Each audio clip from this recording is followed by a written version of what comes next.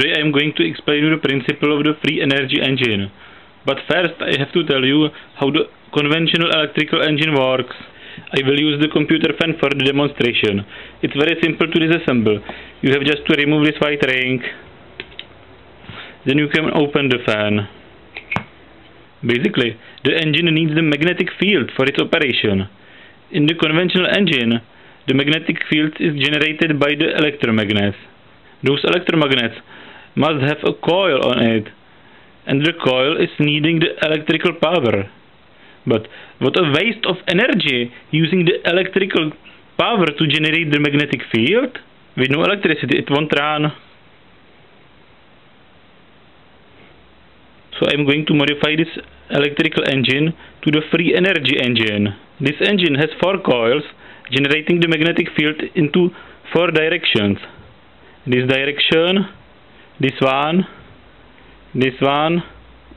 and this direction. So why not to replace those 4 wasteful coils with 4 permanent magnets? The crappy black magnets wouldn't work.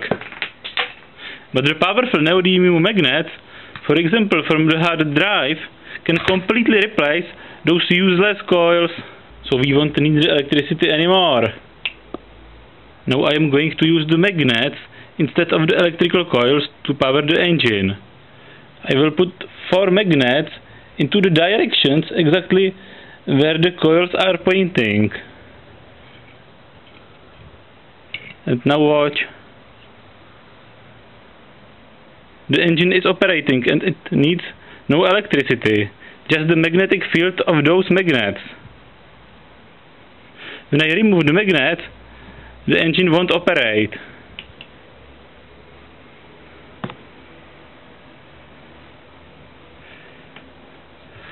I'm putting the magnet back, and the engine runs again. Without any missing magnet, the engine won't operate.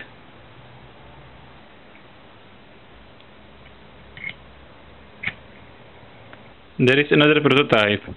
I have mounted the magnets using the sticky tape. One magnet is missing. Now I am mounting the rotor into the engine. And the last magnet.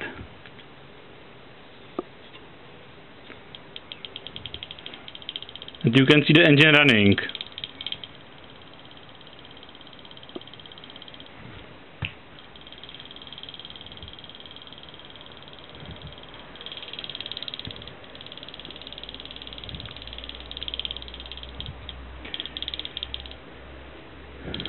The only disadvantage of this engine is that it cannot be controlled electrical way, so the only way to stop it is to remove the magnet.